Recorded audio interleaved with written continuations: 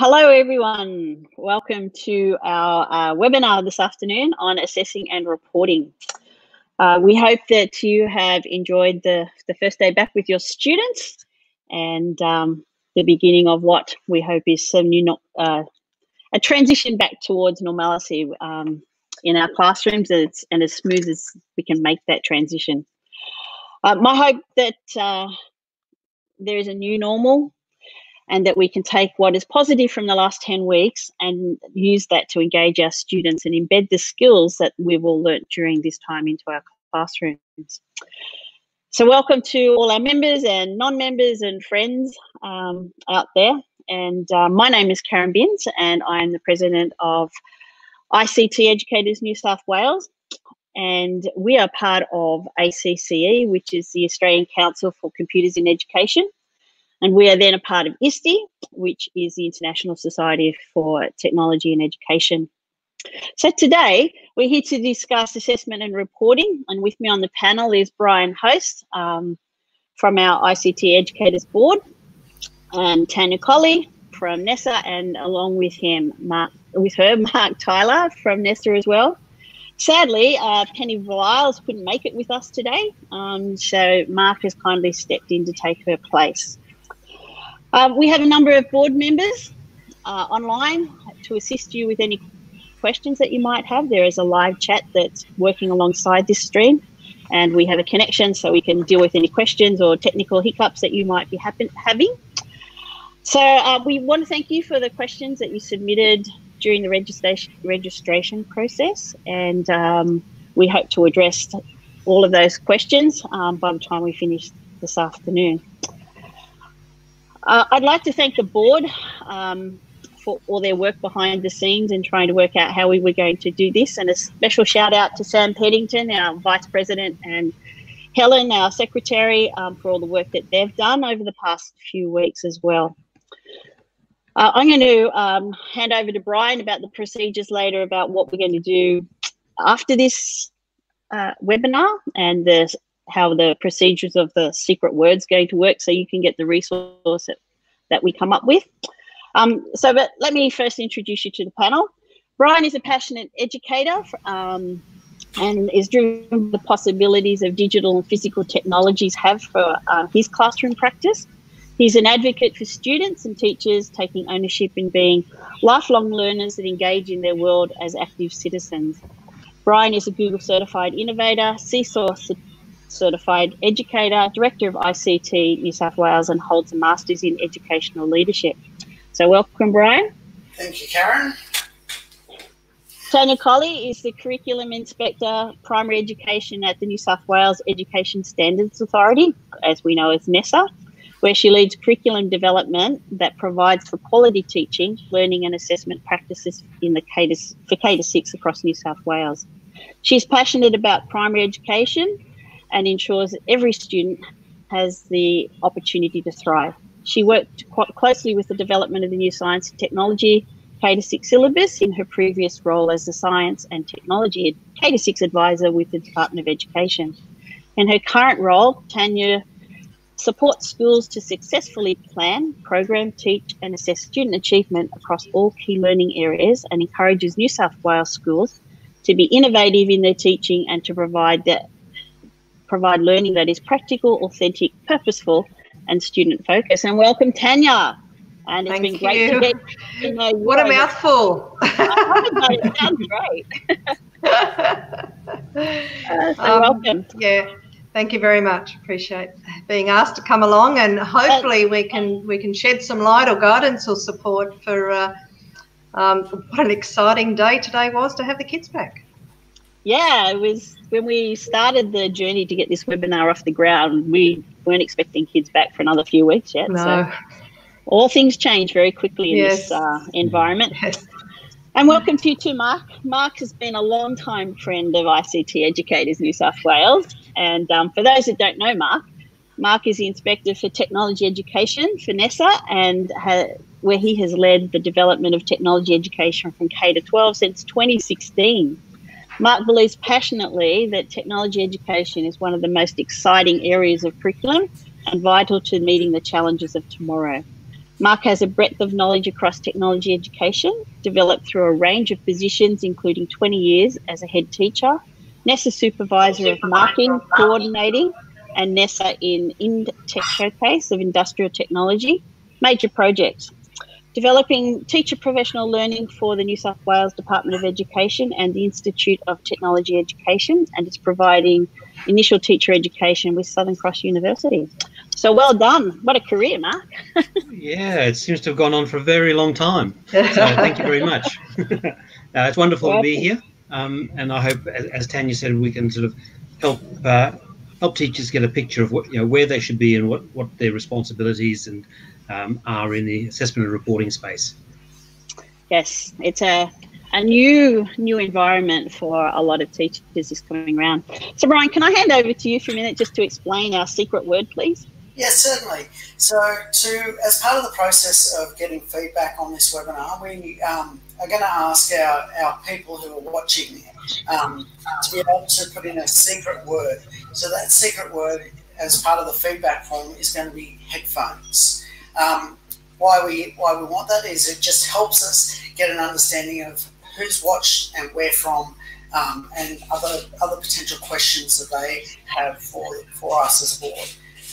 Additionally, if you have other questions that come up through the conversation that we haven't been able to pick up beforehand, please put them in the chat on the YouTube channel, because that then either our board members who are sitting on the sidelines or Tanya or Mark may be able to answer them directly, because we all see that stream of information as well. Yep, thank you. Well, to get us started, I'm going to hand over to Tanya, and she's going to give us the explanation of what actually NESA does do as far as reporting and assessing, and that's been a learning curve for me, and you'll be surprised what they don't do. And so thank you. No, thank you. Mark, just jump on in if I've left something out or you want to add to it. I think what we need to do first of all is when I have these sorts of chats, I tend to do a bit of who NESA is and what we do and don't do, because I think there's a bit of confusion of the department and NESA and what the responsibilities are for both of those. So NESA sort of sits, it's still, a government body, and as you know, they're the Educational Standards Authority. The word authority is sometimes we question, don't we, Mark? Because we actually don't have authority in so many areas where your sector reps, your state office reps for the sectors are the ones who have the authority, because they're the ones who own your school. So for the independent schools, for instance, you're independent, but there are occasions when the AIS, as a member school, might say this is how we're going to do this as a sector. And you're obliged to follow policies, requirements that either the different dioceses in the Catholic sector are concerned, absolutely the department schools, and then sometimes, not so much, but sometimes the independent schools. So we sit above the three sectors, and the four pillars are probably the words that describe the areas that NESA as an organisation look after. So as we know, teacher accreditation, assessment as far as the HSC, ROSA, NAPLAN. I'm trying to think of the word to describe those assessments. So they're the external bodies? Yes, external bodies. Thank you. And we have school registration. Sorry, that's probably the one that's on the front of your mind. They're the ones who come out to inspect the schools to ensure that they're ticking their boxes and doing what they should be doing. But just as far as the Education Act is concerned, they're the ones who come and inspect you. So it's not Mark and I. We actually work in the Curriculum Directorate. So we're inspectors in the curriculum. Mark is busily developing a couple of syllabuses right now as we speak. So inspectors actually project manage syllabuses in their particular area. And up until now with the Australian curriculum, it's been K-10 syllabuses to some degree, and then the electives, and then stage 6. So there are quite a few, especially for technologies, there are quite a few syllabuses that Mark and his team have been developing. And as a primary person, I have a little bit of an overview of the K-10, so the primary syllabuses that are primary, and I look at the different support materials and resources and all the things that NESA produces as a package with syllabuses when syllabuses are published. But NESA actually don't have authority over reporting, as I was saying to Karen earlier. So reporting is a national, it's a Commonwealth decision. It comes from the Australian Education Act, and it's across all states and territories. And so schools are obliged as a through line to follow the policies, the requirements that are within that act. Some sectors, and the department is a really good example, they might add an extra layer of a policy or requirement that they want department schools to add in that space.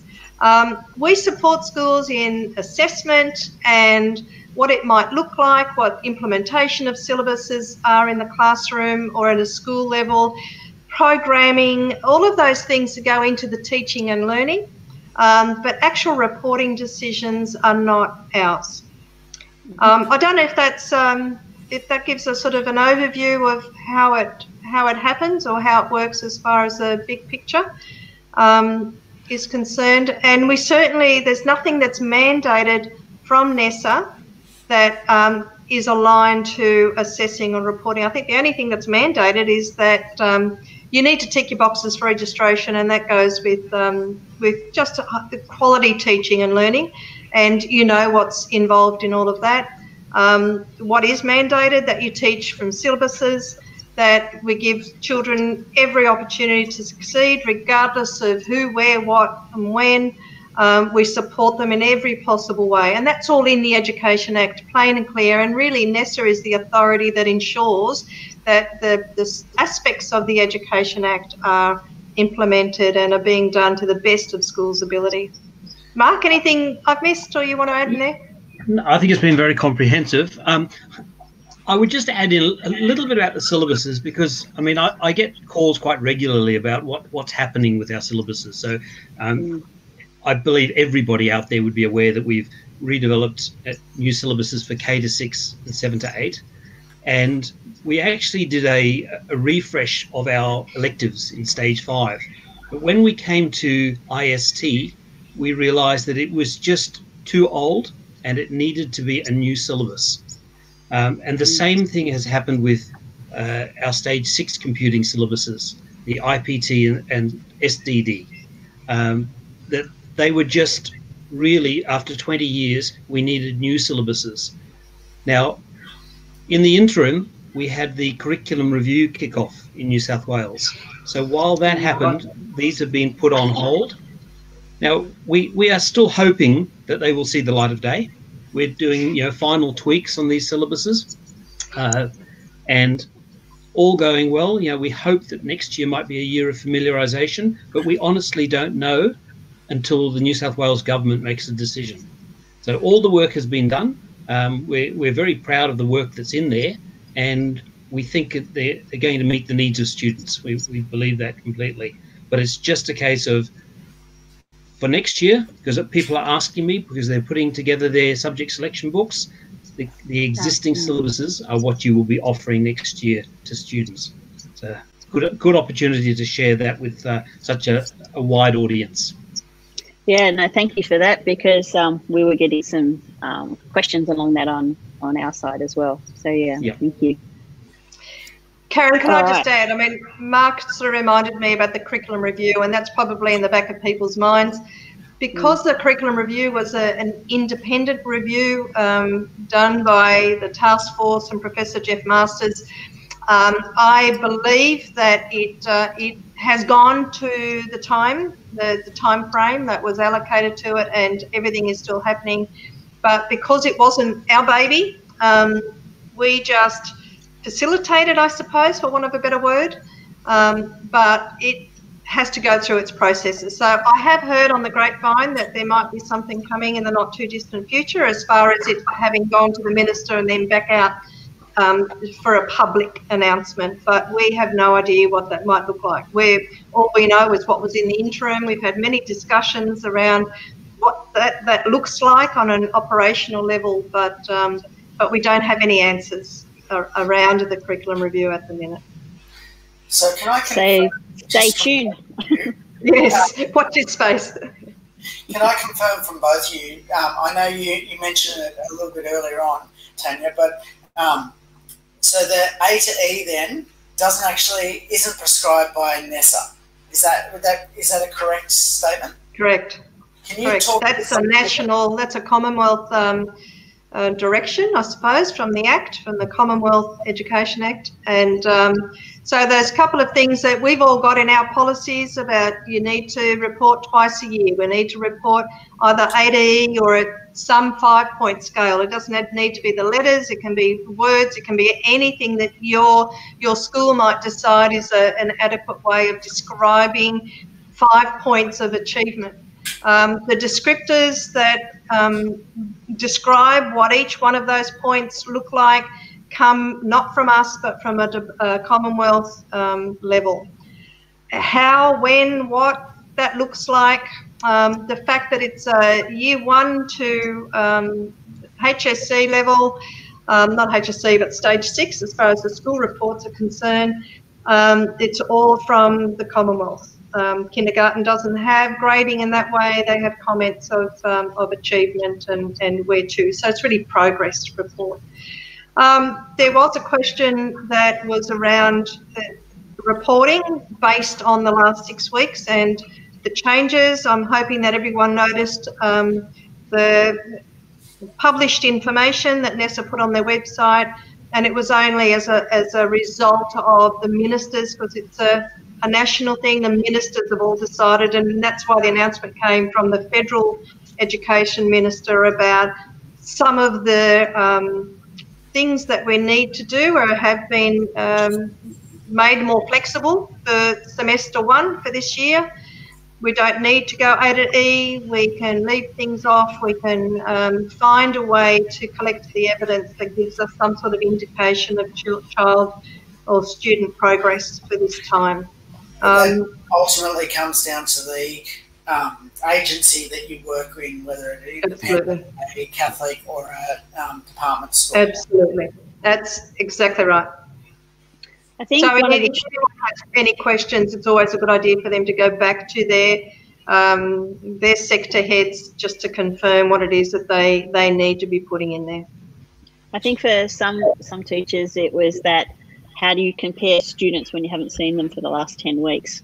Exactly right. That was the tricky bit for a lot of teachers right now, and how do they resolve that issue? I guess because that's then a sector thing, that comes down to how the school decides how to do that. Is that correct? Yes.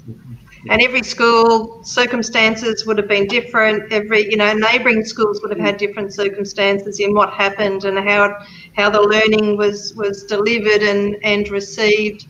Every family, household has got a very different circumstance, from whether they even had technology to how much input was there to support them, their age group, and stage, expectations of teachers. And so it's very hard to collectively make decisions that are valid and reliable and equitable, I suppose. And that's what every teacher just needs to know their students and try to think about the evidence they're able to collect and then just fill in the gaps. So the beauty of the last announcement as far as flexibility and not needing to teach everything that's in every syllabus was, when they come back, whether it's 1 day a week or from today on, every day, have conversations with your kids, have conversations with the parents, try to work out what worked, what didn't work, try to work out, not by testing, but by having these conversations and giving them some hands-on experience. What are the gaps? What do I need to put in front of them, have them tell me about, so that I can make some decisions about teaching moving forward, but where the gaps are so that I can assess, correctly and validly. So one thing would be to make sure that you as a school and by your school principal and the executive, etc., are as transparent with parents as you can be, because they know a lot about what's been happening at home for their child anyway. Absolutely. And I know that a lot of schools, if they haven't already, they're doing the three-way interview with parents and the kids. They're talking to parents about what worked for them as the support person. What did they notice that their child could or couldn't do, struggled with, or was really engaged in, you know, what worked and what didn't as far as they're concerned, and then ask the students as well, you know, what worked for them. So try to really gather a lot of information and then make an informed decision from that point, so that everyone's on the same page. And certainly communication with the community is number one, to say, well, this is what we're doing because of this, or this is what we've gathered after having our three-way interviews, this is the information we have, and we're going to do this as far as assessing and reporting is concerned. And a number of educators would have been wanting us to do that for a very long time. Yes, yes. To have those three-way interviews, so yeah. Absolutely. Sorry, Brian, I not that's before. Okay. I know, looking at some of the questions that have come in, one of the big things that a lot of people are sort of asking for are what are some suggested ways that we could adequately then assess, based on considering we haven't had the students for up to 8 to 10 weeks. How can we assess them to make sure that there is a appropriate assessment which can be reported on? Mark, I've been doing a lot of talking, I think. I know, and thank you for the easy ones. Look, essentially, what we shouldn't be getting tied up in is assessing students. We should be tied up in teaching and learning. So I think Tanya hit the mark there when she said, you know, what is it that students need? What support do they need? What are the gaps? What have they missed out on over the last 6 weeks? And, you know, and also we will learn from parents what worked for them, what works for their child. So what schools should be doing moving forward for assessment is filling in what's the missing pieces of information, so that they know that as they move into the next stage of their education, that there's not some building block or something that's going to perhaps cause a deficiency in their education. You know, if we think of something more, you know, lockstep like mathematics, is there something that, you know, it's not going to surface till the latter parts of year 10 that they should have learnt in year 8? That sort of thing. You know, we have a responsibility to inform parents about the progress of students. You know, we are required to report. Most sectors require of their teachers that they report. But a lot of the last 6 weeks, parents have been watching their own students. So their own children, not their students, their children, but they have a good idea of where they are and what they're doing and their levels of reading and things like that. So they might be coming back to the school to say, I've noticed that my child doesn't know this stuff and I thought they might have. So they will probably, I think it's very important to listen to the information that's coming back from the parents. In terms of sort of the rest of the semester, it'll be a case of just, I guess, collecting what information you can, but not to test the kids to within an inch of their lives, to get some numbers to put on a report, because then everyone's going to be happy. That's not what it's about. You know, it is about making sure that we're supplying parents with useful information. There's a number of comments coming through the live chat for a huge support of those last statements that you've made, Mark, so thank you. Yeah.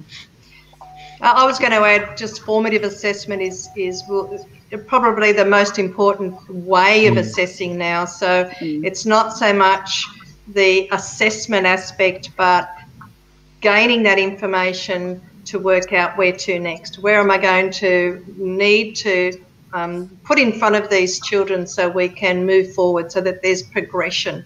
And that's why the conversations with parents and students are very important.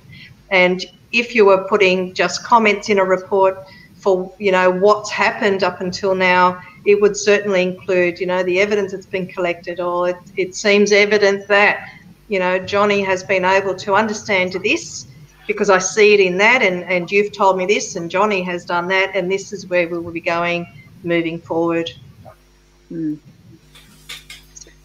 Yeah, good points.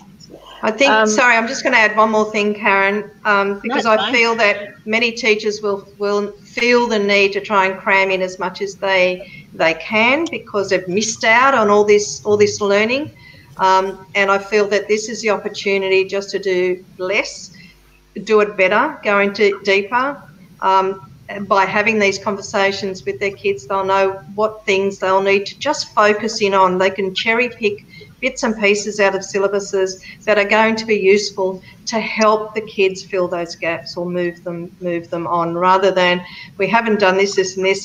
This is what we had planned for in the beginning, so I'm going to try and cram as much as I can into them, because that's just not going to work for anyone. Start with the kids.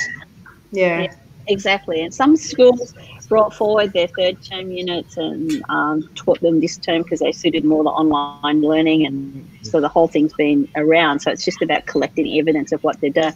I know that some teachers that wrote to us were concerned about the parent involvement and whether parents did the works for the kids, and how do you discern that? I think, and we had the students who, for those of us who teach in areas where there's a high Asian population, and a lot of those students didn't get back to our schools till mid-February in the first place. Teachers are worried because I've only seen them for 3 weeks, and then we had the lockdown, so they're sort of stressed over how they're going to collect that evidence. And would you agree that just go on the formative assessment tasks that you've given the students while they've been out, back it up with some formative assessment tasks back here in the classroom now that we've got them all back, and work towards what you can rather than worrying about what you can't? Is that a fair enough assessment? Absolutely, and have them talk about what they've learned or what they've done. And just, we know that when kids are explaining their learning or teaching someone else a particular concept, you know straight away whether they've understood and they've achieved that outcome or that concept which is part of the outcome. I wouldn't get caught up in any busy work either. I would absolutely pare back what I had intended to teach and focus on the outcome that's going to give you as much information as possible. And the ones that will need a lot of input, or you don't have a lot of information, a lot of evidence on, leave that one for now, and just, like I said, cherry pick the ones that are going to give you good indication of progress. Yeah.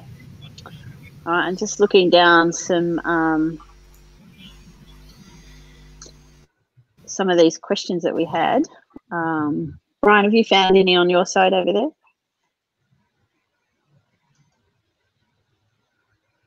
There's a lot of questions around projects for IST and ITT,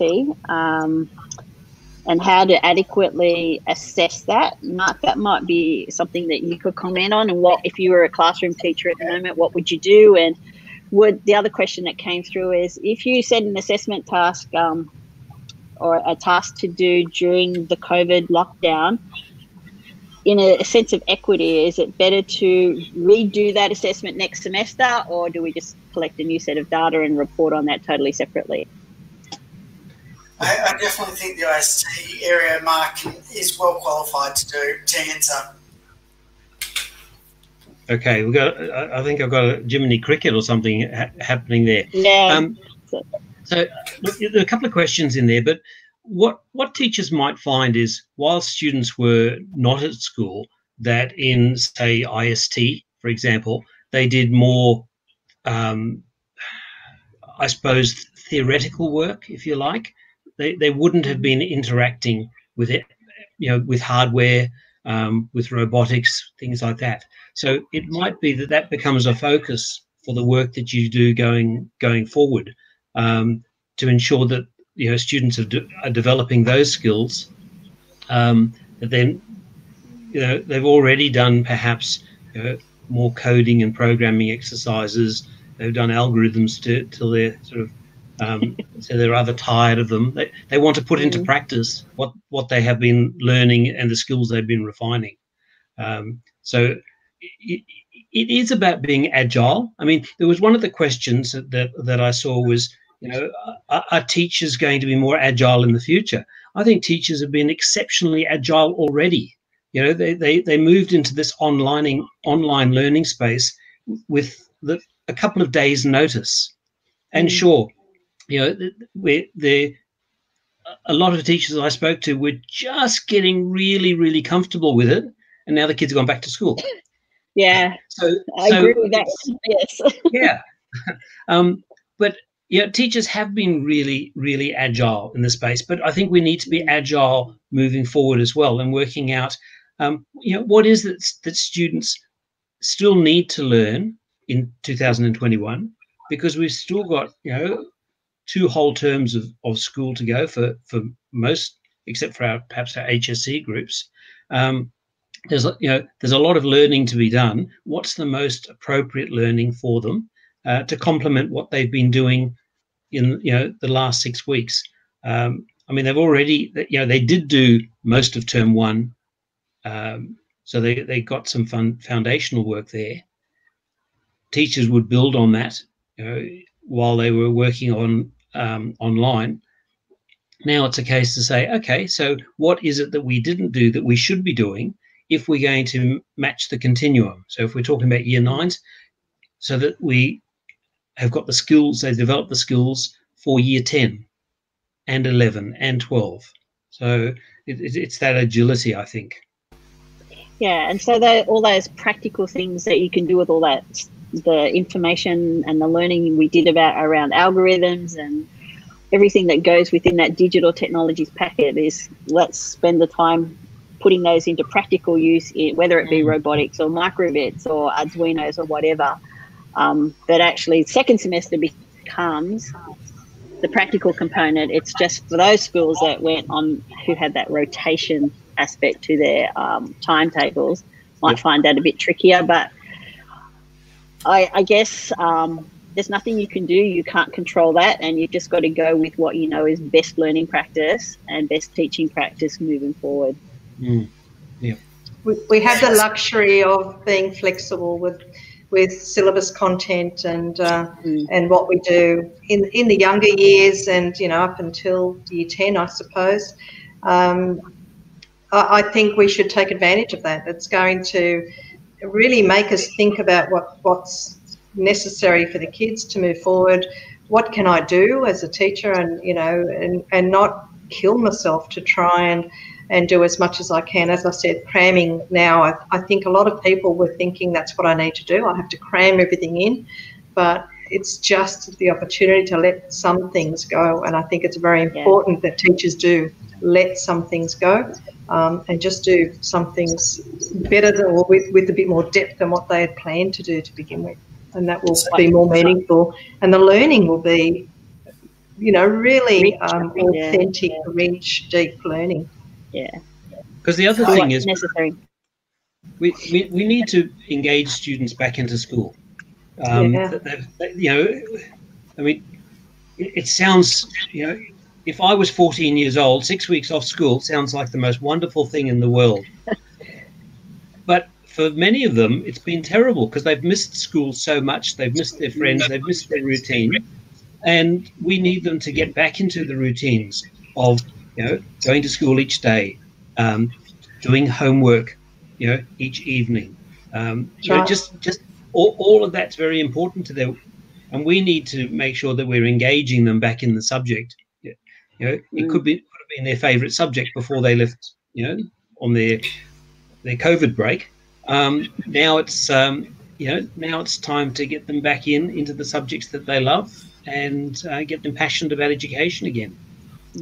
And for me, it's all about rebuilding our communities, whether they were our robotics communities or our ICT educators communities. It's about how do we keep building community going forward, and taking what was good out of what we've just done and not throwing the baby out with the bathwater.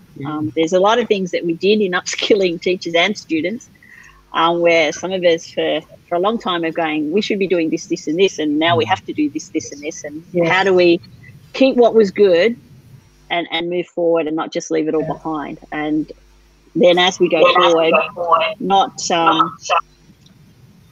I've lost my train of thought now, not lose the echo, sorry. Not go back into old practices that we don't need anymore.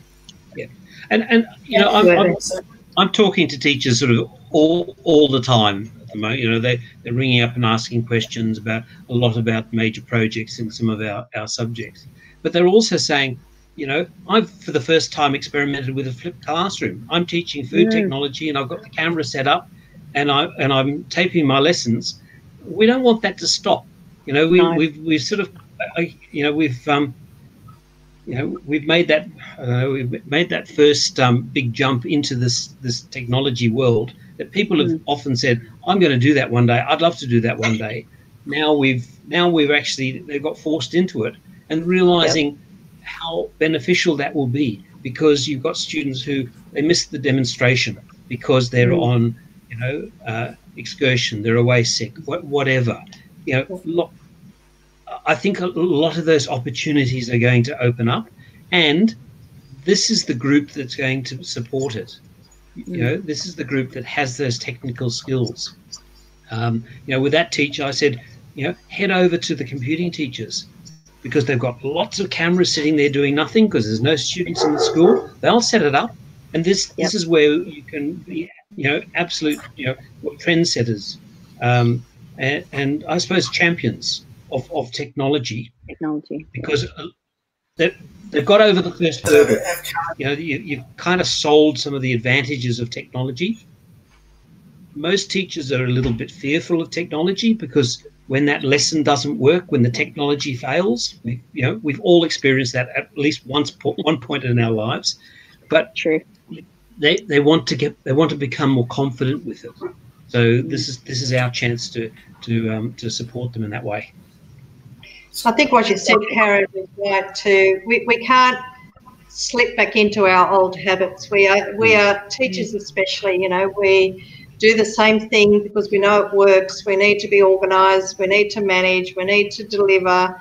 We're busy people. We look for shortcuts, and when we find one that works, we hang on to it, you know, with dear life. And I think this disruption to our normal routine needs to be embraced, and, as you say, pull out the things that have worked really well and continue doing them. And what an opportunity to get rid of things that you realised, wow, that was really taking up a lot of my time, or that was stressful, or that really doesn't give me a lot of indication of achievement, but this does, and hang on to these new practices that have worked. And really nice way to meld a bit of the old with the new, I think, and an opportunity to change it up. And I think, as you're saying too, Mark, we need to re-engage our kids. There's nothing worse for these kids to be excited about coming back to school and going back into old habits and old routines that they weren't enjoying before. What an opportunity to really try to elicit what worked for them, what they were excited about, what is good about what just happened, and try to incorporate some of those good things into their learning, whether it be at home, and I'm thinking homework here because, you know, they love it so much. How can we flip back so that they actually do enjoy it, and it might be just a little bit of a continuation or a repetition of what they've just been doing during this time. But I think open communication and really getting everyone to share, it takes time for people to talk and to listen, but you get so much valuable information from all and sundry, like I said, whether it's from parents, but especially from the kids, having those conversations with them and trying to work out a nice happy medium where you can do what you need to do, but you're also helping them become excited, engaged learners and progress as far as learning is concerned. Sorry, Mark. No, I was just going to say we also may see an increased involvement of parents in their children's education. I hope so. Because they know they will know a little bit more. So instead of, you know, what did you do at school today? I don't know. You know, they might actually get, you know, more than monosyllabic answers, and you know, they I guess teachers will be able to ask, parents would be able to ask the probing questions, the questions that will elicit a real response. So, these are the positives that may come out of this, because there will be positives, and we probably won't know what they are for a little while yet. But I'm thinking that that community, that relationship between the parents, the kids, grandparents, whoever, I think that will be one of the benefits that come out of it. Yeah, I'd love to see that. And all those apps that we use to communicate with parents, to keep sharing what the kids are doing at school back at home as well. Yeah. Yep. I know Brian would be a champion of that. Absolutely. I know that's one of the questions that has constantly come up. Okay, we've lost Brian frozen. in a minute, but I'll continue on his, because one of the questions that I saw was, name one positive. Well, another positive that I've seen amongst the technology community is the sharing. Now, it's probably true in other KLAs, but people who've never shared a resource or an idea are getting onto the forums, whether it be Facebook groups or email lists. People are sharing resources like they never have before, and that has been absolutely wonderful to see. I agree with that. And on that note, ICT educators are embarking on a new way of sharing our resources in that as well. So we've learnt a whole heap of new things, and things that we've wanted to do. And I know Amanda in the past has wanted to do. And, everybody's busy because, the board's all volunteers and teaching in their own classroom. But this has given us an opportunity to rethink how we might do things as well. So we have to learn as well. so yeah. Yeah. There's some great comments in the chat, Karen. I'm really enthused with some of the things that people are putting in there. They're really encouraging, aren't they? About the year 11, then the year 12 kids. Mark, what have you got to say for that? Sorry, I'm just trying to catch up with the chat. Oh no. Someone was saying they're more worried about the year 11 than the year 12 cohort. Yeah, and look, I can understand that. My neighbour, his son is in year 11, and he was saying, he'd been at school for sort of 8 weeks before the wheels fell off, and he's trying to learn advanced maths and chemistry. Now, Dad's an engineer, so he's done this stuff, but a long time ago. And he hasn't done calculus since first year uni. So he was saying how difficult it was for his son to actually develop that foundational knowledge, the fundamentals of maths and chemistry, working on a remote lesson where we're used to, as teachers, sitting down next to the student and working through and finding where that little gap in their understanding is. Or staring out at a sea of blank faces in the room, realizing what you've just spent 15 minutes explaining hasn't sunk in for one of them. So you're trying explanation 2 and then 3 and whittling down so that they all understand it by the end of the time. That's the hard part. And yes, I am worried about year 11. Our year 12s at least had got 4 terms of the HSC under their belts before we had the disruption. Year 11s have got a lot ahead of them. I mean, they start year 12 in a term and a half's time. Are they ready? And that's where we're going to have to do a lot of thinking, soul searching about what is it that they need to know, that we need to make sure that we teach. A little bit like Tanya was saying, what's the essential learning that they have to go through so that they can actually learn the year 12 content. The year 12 content in most courses is the examinable content, but you need a certain level of understanding to be able to understand year 12, if that makes a little bit of sense. Yeah, and the practice that we've all been, well, some people haven't because they haven't had the resources, but a lot of teachers who've already been now used to recording their lessons, let's continue to do that and just record the core teaching aspects of those lessons and put them up on Google Classroom or whatever the school LMS is, or get it out there to students so those students can keep refining that and going over it at home as well. I mean, we should be able to differentiate so well now because we can give access to students about what's happened in the classroom during the day, and then they can show their parents who haven't done that kind of, haven't learnt whether it be trading by tens or whatever, or something to do with chemistry or higher end maths. The parents can say, oh, that's how they're teaching that now, and we can take that into the future forever. So totally, that's what one of the things I'm hoping. So yeah, that's definitely something I would love to see also, Karen. We keep losing you there, Brian. Yes, I'm not sure what's going on in the back ends, but I'm trying to work on making sure the stream keeps operational. I'm very grateful and thankful for that. So thank you. There's some wild weather here at outside my window, but yeah, I'm in the northern end of Sydney, and it's bucketing outside. So, yeah, well, I'm south, so yeah, it's all over. It's all over. Yeah. And I'm south as well, but not quite as south as where Tanya is at the moment. True. And it's wild and woolly down here as well. Across the board. So, Karen, are there any areas that you feel we haven't provided enough information, or Brian, is there anything that you think we've missed? I suppose one of the questions that came in, and you alluded to it, was we don't actually now need to back end the year.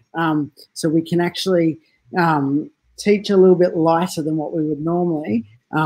I just want to confirm that, because that was something that I noticed did come up in multiple streams, because a couple of people sort of went, so obviously this is reporting for semester 1. How will it look differently in semester 2? Do we have to then completely fill semester 2 up? That's a very good question. I know that some of the advice that that NESA published, as far as the flexibility schools had, the one about not needing to teach all the outcomes and choosing relative content and outcomes to children's needs was a 2020 advice. So the reporting advice was for semester 1, and I think just keep an eye on that space to see what happens as far as reporting decisions. And I would assume that if everything goes back to normal now, that reporting will probably go back to normal. But the teaching to our students' needs and to circumstance and to our context, and the flexibility around that, and not needing to start at the top of the page of a syllabus and finishing at the end of the page and using it as a checklist, that flexibility will go to the end of 2020. So I'm curious to see that now that we have a bit more flexibility, what will our reports look like? How will student achievement be affected if we can do less better, if we can choose the bits and pieces that are relevant to them, or to our context, or to the resources that we have at hand, or to the expertise within the classroom, then that should make a really big difference to student achievement at the end of the day. In reality, you're going deeper rather than just trying to cover Absolutely. the rest of the content. Yeah, absolutely. And I'm going to throw another one is, we don't want to go back and teach in a way that is less engaging.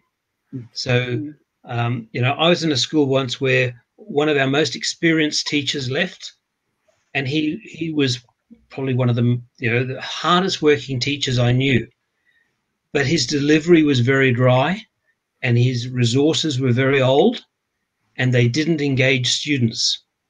So simply by I suppose updating what we put in front of students, we saw a significant improvement in student achievement from 2 new teachers who hadn't taught the course for, well, one ever, and the other one for about 15 years. So, and it was about engaging kids. So we've had a really good practice go here of trying different technologies, trying different apps and devices to work with kids, what worked? What should we keep doing with kids, even though we're teaching them in the classroom? Take the good from this, take the positives, and make our teaching even better. And for some teachers, developing lots of electronic resources and things like that, it will make their lives so much easier in the future when they're not having to redevelop every lesson because they've lost it. I know I developed something in the past. Where is it? So some of those lessons I think we need to learn from. Yeah. Or even when you're away sick as a teacher, you've got all those resources already pre-filled. Yes. So, yeah. And also the ability when a student's away, they can still access the learning in a continuous. That's right. Yeah. That's what Mark said. We could all have our YouTube channels, couldn't we? And name them after ourselves. Just saying. Yeah. Just saying. Yeah.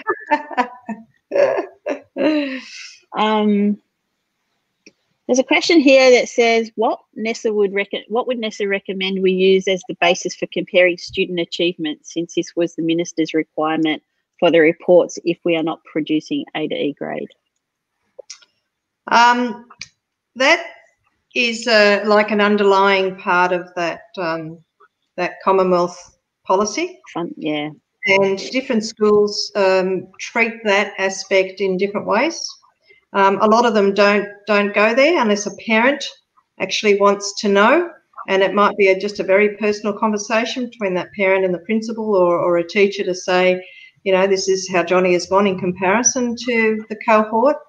I think it depends on what has been as far as schools' practice is concerned, and I also think that the minister just sort of covered the aspects from the actual requirement so that schools didn't feel that they didn't have to do it anymore. Does that make sense? That's not something they need to publish, but it's something that they should provide if asked. If asked, yeah.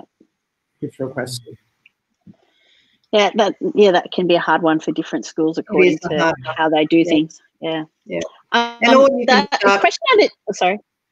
I was just going to say, and the only thing you could possibly start that with is with the evidence that I have at hand. Johnny seems to be, and we don't, as Mark said, we don't need numbers, we don't need percentages.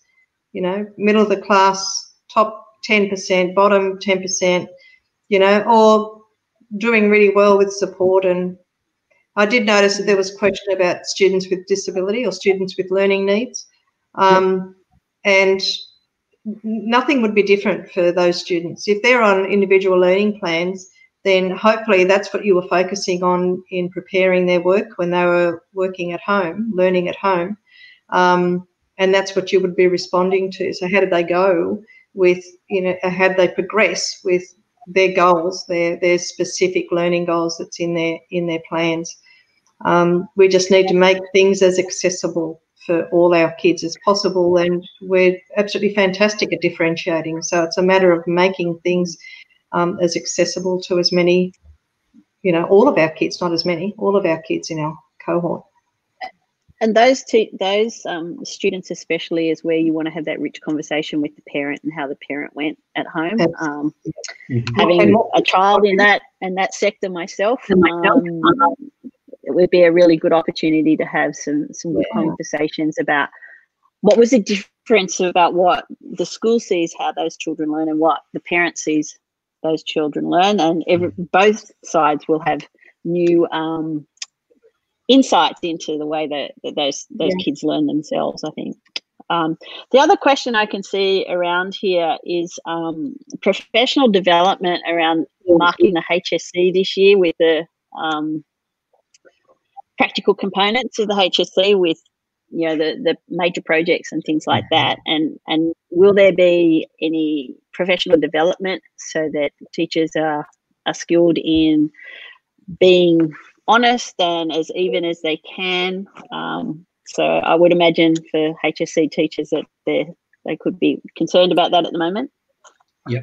So this doesn't apply to any of our computing courses, but it does apply to visual arts, design and technology, industrial technology, and textiles and design.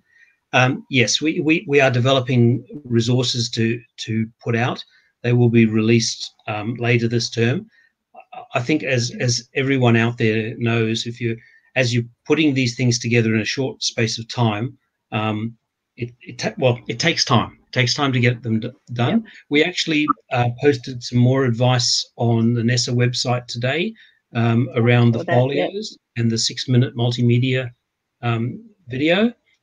So we're getting out added information almost as a continuous stream, but little bits and pieces every now and then. We had advice last week that all the showcase events will go ahead. So, that applies to visual arts and drama as well as our practical subjects. So more and more information is coming out. There will be professional learning for teachers. That will be coming. I've had a lot of conversations with the sectors and with individual teachers in schools about what that might look like. I can't actually explain what it's like, but there are, it is in train. Resources are being developed as we speak.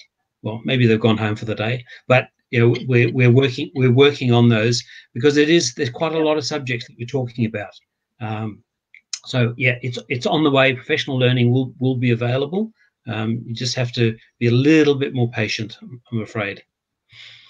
Yeah, and we've got extra time to hand those in anyway now, don't they? Yes, they do. It's not being a HSC teacher, sorry. So that's why you're doing very well.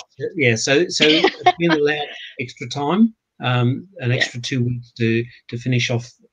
Let's hope to finish them off. And the advice was there today about a hand-in date for the folios and when marks are due to NESA. So there is more and more information coming out. There were quite a few questions at one point about are they going to need to be an online submission? Well, the answer is no. It's just going to be the traditional printed folios that will be submitted to NESA. In subjects like textiles and design, they also include samples of testing inside the folios. Yeah. So you really need to submit that. And for our other courses, often we've got a lot of drawings and things like that are difficult to scan and get a really good quality image. But we also don't want to change things too much for our students. They're also stressed and vulnerable. So the more we can keep the same, the better for them and the teachers, just quietly. But for our kids they're very, very stressed through these major projects. And when you think that about 20,000 students do a major, so that's roughly 1 in 4 students does a major project. So there's it is a very a potentially big stressor in their education. And I did see that you put out a call out for markers for that for early term 4 today as well on that same release. So I put it out as a tweet, but I also contacted 2 of our other associations today to say that because it's changed the nature, because it's not itinerant marking for D&T and industrial technology. So it will be corporate marking in a marking centre of the folios. Of the folios, yeah. And that's going to open up some opportunities for some teachers who may not have been able to get out of their school to go marking, but they can come and be part of this corporate marking, which is weeknights and Saturdays. All of it in the marking centre, so it's none of it is marking at home. But equally, we may have some people who are country markers who may not be able to do that anymore because they're not being released from their school like they would through a normal itinerant operation. So all of that information is there on Markers Online if people would like to go in and log in. If you're a new marker, there's just a link there to create a login for you. And I believe it's an immediate creation. So please go in and have a look. I'll quickly jump in, just because we only have just under 5 minutes left. I just want to remind people for the feedback form, the keyword, the secret word is headphones. And then I'll pass over to Karen. Just for any closings, same with Mark and Tanya, if you have any closings, because I definitely respect the time, and we want to make sure we finish up close to the time. Fiona just has a question in the chat that we might be able to respond to just by text, and we can. So what we're hoping to do is put some of the answers from this webinar plus a recording of the webinar. It'll be attached to that resources thing. So headphones is an important word, so you get all of that. And Tanya gratefully gave me some links to different things for assessment and things, and ideas for assessments last week. That will also be included in the resources that you get after this webinar, after the feedback form comes in. And if we've missed a question, I can always email Tanya and Mark, and they're very kindly will answer it if they can in the restrictions that they have. So Tanya and Mark, do you got any final words? One quick question that did come in, Mark. How do you apply to be a HSE marker? Because that was something that has come through. So what I'll do is I'll send the link through to Karen. I'll retweet it for those people who follow my tweeting account. But I'll send. Yeah, there's a hint. I'll send it through to Karen. You access it through Markers Online. So even if you just Google Markers Online, that will take you to the page. And if you have marked before, you will have a login. If you're a new marker, you just click on the link and it'll create the login. There was a question there also from saying, isn't it too late to apply for marking? Well, not for those 3 courses. So for textiles and design, industrial technology, and design and technology, we're calling it the practical, but it's actually the marking of the folios. So that is being opened up again for applicants because it has changed from an itinerant marking operation to a corporate marking operation. And in awards, the questions come through, are we pursuing those still for kids that haven't demonstrated or engaged in the outcomes of whichever ones we pick? Look, that's a tricky one, because it's going to be you're going to have to tread fairly carefully in your school. I did have a call for somebody this week where a student had missed 3 opportunities to do a task. Now, as they offered more and more opportunities for the ones who'd missed, there was one who just wouldn't engage. Now, whether that's enough to trigger an N award, I'm not sure. I don't know enough details. But I think we need to be, fairly understanding of students' circumstances. This is not, hasn't been a normal time by any stretch of the imagination. So, I mean, I would be looking for how do we support these kids before we look for how do we punish them. Yeah, but I would agree with that. But sometimes it is necessary. It really does. It's a case-by-case basis. Yeah. Tanya? I have no other questions. I just want to say thank you. And if, we think about things and come up with questions post, I'm more than happy to help anyone who thought of specific questions post tonight. Thank you very much for the opportunity. I want to thank you both for being great, and I can certainly attest to the fact that these Mark and Tanya are not scary people to talk to, and they're quite friendly, and they will answer your questions. So be assured of that. We try. Brian, do you have anything? No, it's just been really good to hear straight from you guys, because there's being in the environment we're in, there's a lot of miscommunication. So it's really good to hear directly from NESA what their expectations are, and how we as educators in the classroom can have that outwork. Thank you. Thank you for the chance to support. That's our bread and butter. That's what we love to do the most. And if we can help anyone at all, it helps us to sort of get our job done. But I wanted to say too that although it's great to hear from NESA and it puts things into perspective, because a lot of people, as I said at the very beginning, are a bit confused about the roles, always check in on your sector reps, because as I said, NESA has like a minimal expectations, and then the other sectors may have a little bit more added on to that. So it's very important that you are always in touch with what your sector might need to do. And can I just sort of say a thank you to the association, because you guys do an awesome job for your members. You are so dynamic. I've been to a number of your teach meets and events over the years. You fill a very, very important space in the I suppose the professional learning of your members. And while I'm at it, congratulations to Karen for taking over as president of the association. I wish you well. It was an interesting time to do that. We had our AGM the weekend before lockdown, and it's been a learning curve ever since. But can I just say thank you to the past executive of our board, because they've been fantastic as well. So Amanda and Emma, and but the current board, which Amanda and Emma are still on, by the way, have been fantastic.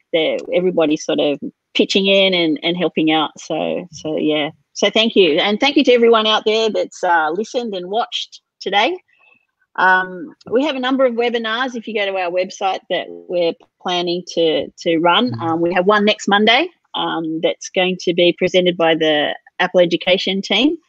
And it's on, let me just get the right title, Create and Share Your Presentations and Demos. So it's really to back up what we've been learning in COVID as far as how to create those great online videos and demonstrations for our students, and how we can use those skills going forward. So they're going to look at Keynote and lots of other different presentation type tools that you can use to do that with. We're going to have we've got some webinars with Microsoft and Google, and lots of great teachers who are willing to put their hand up and do some webinars. Some of them will be pre-recorded and some of them will be live. So we've got things on Thunkable and Wonder Workshop and Dash and heaps of things coming. An example we released on Wednesday, there will be a Seesaw webinar training session released by 2 of my teachers on Wednesday. Yeah. So we got some good things. Also on our website, you'll find ZLTV, which is the Victorian version of us.